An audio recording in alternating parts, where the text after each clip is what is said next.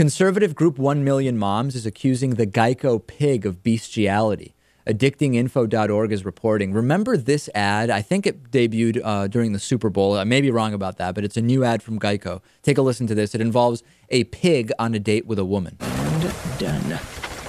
Did you just turn your ringer off so no one would interrupt us? Oh, no. I just used my Geico app to get a tow truck. It's going to be here in 30 minutes. Oh, so that means we won't be stuck up here for hours with nothing to do.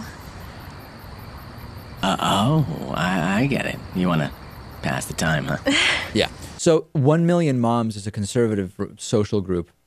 They're very angry. They're saying that this is bestiality. They've also complained in the past when there was a Skittles commercial where somebody kissed a walrus or something like that. I mean, you can't make this stuff up.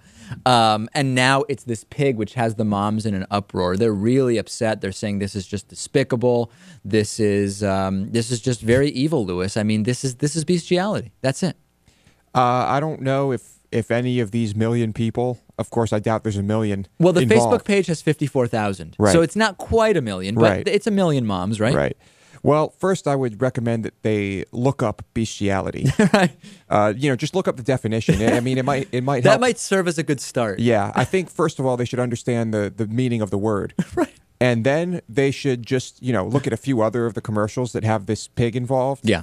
And realize what Geico is trying to do. Next, the 1 million moms, who appear to be just 54,000 moms, are going to take on the disgusting interspecies relationships, ruining children's lives day in and day out on Sesame Street. Do you realize the dangers of Muppet human coitus? David, I can't even think about it. I'll start bleeding out of the ears.